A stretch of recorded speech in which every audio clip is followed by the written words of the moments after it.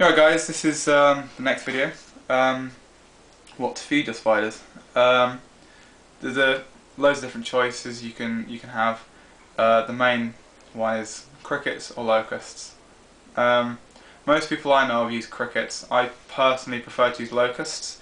The main difference between the two is crickets are omnivores and they will eat anything. If they're hungry and you have a freshly molted tarantula, which when they're spiderlings, you know, it's very difficult to know when they're gonna molt.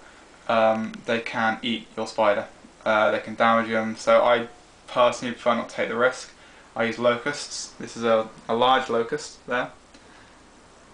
They come in various sizes. For spiderlings, you're looking at wanting to use small locusts. Those are, you know, fairly new hatched. Is there one in there? Yeah, there are some in there. They're very small though. Tiny little ones. Yeah. Then you get this is about well, it's probably a little bit bigger than a medium actually. To be fair, it's quite a lot bigger than a medium, but a medium would be a bit smaller than that. So you're probably looking at a large medium to small large, that is.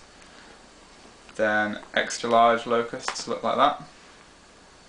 And currently I don't have any actually fully grown ones, fully matured locusts, but you'll know what they look like when you see them. They're massive, full-on, proper wings, everything, the works. This is what I house my locusts in here, as you can see.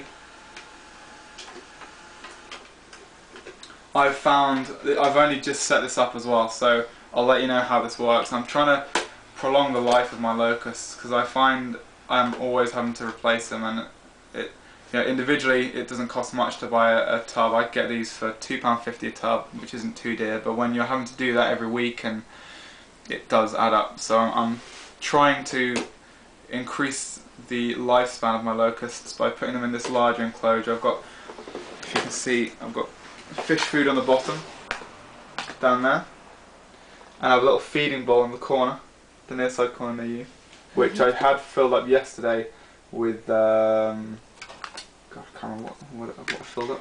Dandelion leaves, yeah, isn't that's it? it, dandelion leaves, yeah. And they've gone through that, so I need to fill that up again. Basically, the idea is you want to gut load your food item.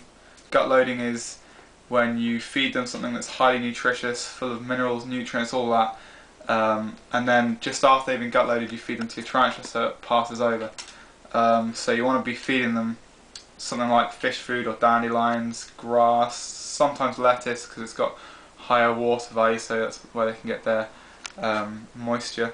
But anything that you think is high in nutrient stuff, a bit of fruit won't hurt, carrot, anything, use common sense, anything that you would eat generally, they'll eat, as long as it's vegetable.